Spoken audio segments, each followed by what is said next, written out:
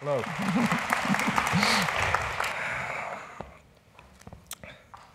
Ladies and gentlemen, I have a terrible confession to make. I'm a mathematician. It sounds almost like I'm an accountant. And from school you remember mathematics is almost like accounting, dull and difficult. Probably also from school you might remember this guy. Sorry, went a little bit too far. So generally he has got some strong features, but that's not a sociological talk about lumbersexuals, so I will skip this part. So please raise your hands, anyone who knows this guy in the audience. Very good. So probably at least some of you are right. That's Thales himself. And you might remember his theorems from school. Anyway, mathematics is pretty ancient. Just look at the guy, but it's also pretty modern. In that sense, that is behind all information and communication technology that has revolutionized last 30 years. Just to bring you, 3 examples. The first one would be wireless communication and global connectivity. The second one would be the internet, or for the younger ones, you don't know the internet because you don't use it anymore. You use Facebook and Snapchat and other things, obviously. And the third one, it will be these dot-com billionaires. Do you know these guys? Please raise your hands. Who knows these guys? Very good, thank you very much. So it's Bill Gates, young Bill Gates himself, Steve Jobs, Mark Zuckerberg. I'm very sorry. And there is a rumor in circulation that actually each of these guys had his first million before first sex. So that's one of these features of the dot-com revolution. So anyway, what I'm going to tell you is that mathematics is going to change next 30 years very much the same way as ICT did over the last 30 years. And I'm going to prove it. So I will begin in broad strokes. So by chance, do you know who is the second biggest employer of mathematicians on the planet? Anyone? Well, that's NSA, National Security Agency. That's US government agency for the very long time called no such agency, but it's National Security Agency, and they deal with government communication, so coding, cryptography, and so on.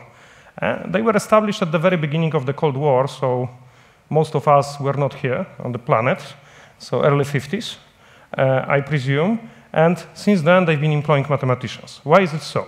Let me illustrate it with one example. So let's assume that you want to guess a password.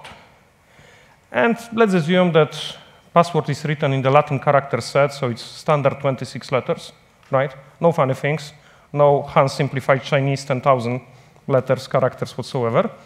So it's from the beginning, let's assume that it's a single letter. So if you have no clue what you have to do, you have to run through all 26 letters in order to guess it. So very good, but that's so-called brute force attack. And if it's only a single letter, then it's only 26 letters. Not a very difficult thing. Please excuse me, but I got called 2 days ago, and still I wanted to talk to you, so there might be some unplanned interruptions. So anyway, assume that it's 2 characters. So then obviously you have 2 letters to guess. So 26 in the first letter, 26 the second one, and for every letter from the first set, you have to check all the letters from the other set. So you have to multiply these numbers. So the ones among you that do quick calculations, you already know it's 676, obviously. And not that many people actually do passwords on 2 characters. So some obviously do on 3 or even more. So just to simplify it, again, 26 times 676. And if you go with your calculations, probably it's over 17,000. Still, you see that the number grows very quickly with the number of calculations grows very quickly with the number of characters. And in mathematics and also in science, very often we actually use graphs to illustrate the relations. or relationships. And let's assume that on this axis you've got the number of characters. Let's call it x. You remember, we do mathematics after all.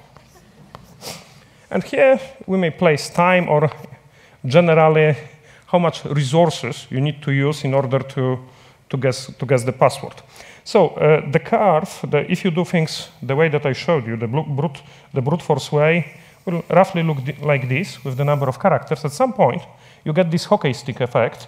We call it, in mathematics, we call it exponential growth. And the curve goes to the infinity, as we call it in mathematics. In plain English, it goes through the roof. And as you can see from this graph, there is a certain limit to the number of characters, after which we are not able to guess it efficiently. So why do we need mathematicians? Because with the mathematics, you can find some more clever way of getting the password. And usually, the relation looks roughly like this. So although at the beginning, guessing might be a little bit more efficient, but in the long run, you are winning with mathematics. Very cool stuff, and very good reason to pay all these guys in, secret government communications, especially the ones that, break the codes for the opponents. So anyway, I asked you who was, the second employer. So any ideas who was the first one? Anyone wants to guess? Not the ones that heard this talk before. Okay, the colleague was right. Actually, ladies and gentlemen, it is Google itself. Oh, I'm sorry, we moved a little bit too far. It's Google, and why is it so? Well, Google business is about collecting vast amount of data and monetizing it. It means turning data into the money at the end, but in the middle of this process, you need to turn data into useful information. And you do it using the algorithms. The more clever your algorithms, the better your result is. And for this, you need mathematicians, because if you try to do it brute force, hard way, not a smart way, you end up with this exponential relation. If you employ mathematicians, you end up with that sort of relations. That's a very simple reason why Google employs that many mathematicians. What is more interesting about Google is the fact that, remember, on one side, the second biggest employer is a well-funded big government agency. They are still employing, getting more and more people. On the other hand, you've got the company that has been around 15 years, and in this time, this company managed to actually overtake, in terms of research and financial strength, this very big, well-funded government agency. The times are changing. So anyway, you already saw this slide before. You know this gentleman. So it's a good moment to tell you one story about this gentleman, because probably you also know from school that apart from being mathematician, this guy was a quite famous philosopher. And with philosophers, it's always the same. They say that they are after some higher things, and they are not concerned with money that much, right? And obviously, usually it ends up in some sort of talks like, if I wanted to make money, I would make money. Yeah. Money walks, bullshit. Money talks, bullshit walks. Show me your money. If you are so smart, why you don't have money? So there are various resolutions to these problems. Actually, Thales decided to follow one of the simplest way. It means he decided to show that actually he's able to make money, and he had quite funny scheme.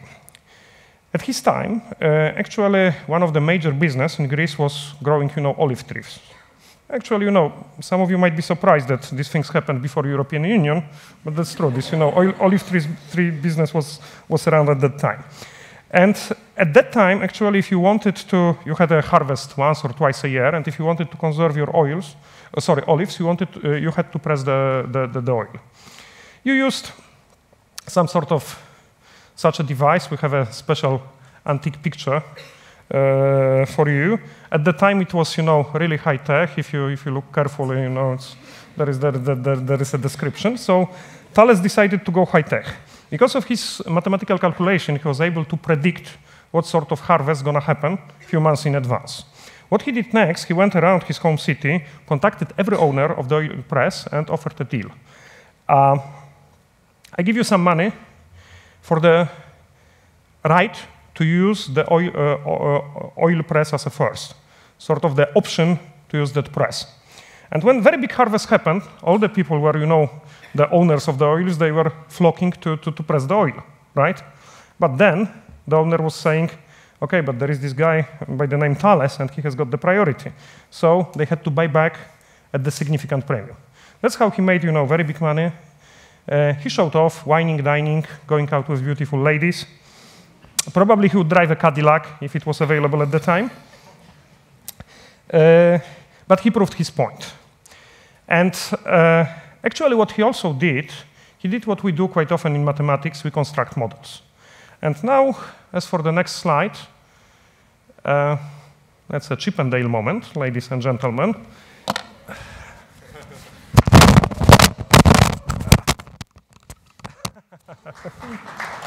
Thank you very much. Usually market happens, so we are going to talk serious business. So I put jacket on. Please raise your hands if you can hear me. Okay, good. So we tried that many times, and usually the mic has to go off at the main event, not at the trials. I'm very sorry for that. But let's go back to the serious talk. So, what we do in mathematics, we build models. But that's not only what we do. This picture, probably is a Big Bang picture. It's the way that universe expands. But if you think carefully for a while, actually, how do we know it? Because we know the state of the universe today. On this basis, we build model. And somehow we are available to calculate, or we can calculate what happened before, right? It's running model backward in time. You can also run it forward in time to ask the questions about future. More modern and down-to-earth example, what you see here, it's a big petrochemical installation. What it does, it turns oil into fuels. If you want to do it efficiently, actually, you need to apply extra procedures to get more fuels from 1 barrel of oil. You use hydrogen under very strong pressure, high temperatures, and so on and so on. Very dangerous process. And actually, if things go wrong, well, it's not only that CNN shows that, but you can see the results from the orbit, right?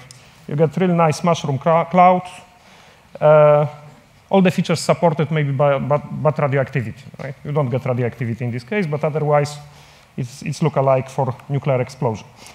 In this case, they have a problem that at some point, this installation has to be stopped for the maintenance.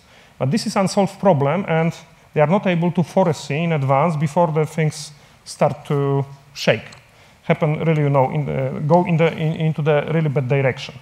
And actually, they wanted, very professional people, very expensive installation.